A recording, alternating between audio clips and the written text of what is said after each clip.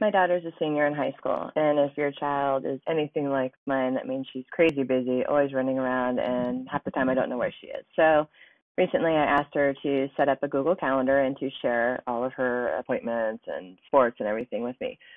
Um, what happened though is, so she shared her calendar as an invite with me, and so I accepted all of these meetings, and so she ends up getting a ton of responses back saying I accepted. And so you'll see here, like, here's an example of one where it says, accepted fake appointment.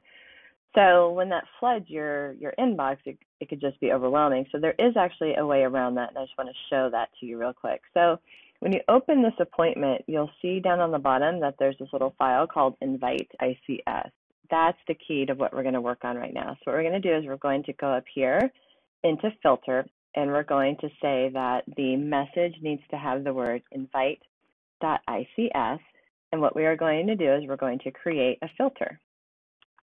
And what we're going to do is we have a few options right here. I'm going to say delete it, because honestly, she doesn't need to know that I've accepted all of her appointments. So all I have to do then is scroll down to the bottom and accept that I've created that filter. And now, from now on, when those appointments come through, you just won't see them. So it goes straight to your deleted box and frees up your inbox. So this is a great tool if you're one of the people that's always sending out invitations, and maybe you send it to a group of 10 and everybody's replying, yes, here I'm going.